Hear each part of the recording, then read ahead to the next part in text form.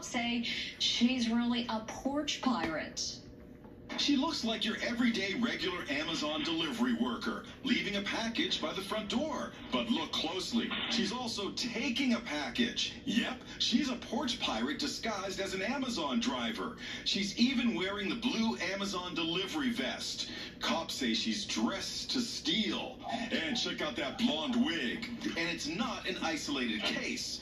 The phony Amazon worker is being accused of swiping packages from a number of doorsteps in Miami. You just felt violated. It was like, how dare you? Homeowner Lourdes Fernandez is furious. I had ordered some special shoes for my mom, who's 88 years old, and I had ordered some sheets for my new mattress, and I was so excited about getting them, and it was like, what? Somebody's using my sheets and my mom's shoes. That really bothered me. I was like, come on. So what can you do to keep your Amazon packages safe, especially when the porch pirate looks like the real deal? If you're going to be out of town and you're not going to be there, maybe have the package delivered to your neighbor, somewhere that's safe. When you order a package, you can say signature, so that you have to be there to receive the package. You have to sign for it. So what's in the box the Amazon imposter left behind?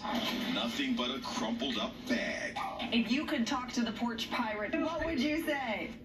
I would say, go get a job so you can get the things you want without stealing from those of us who are working hard. Cops say they've identified the porch pirate and are trying to track her down.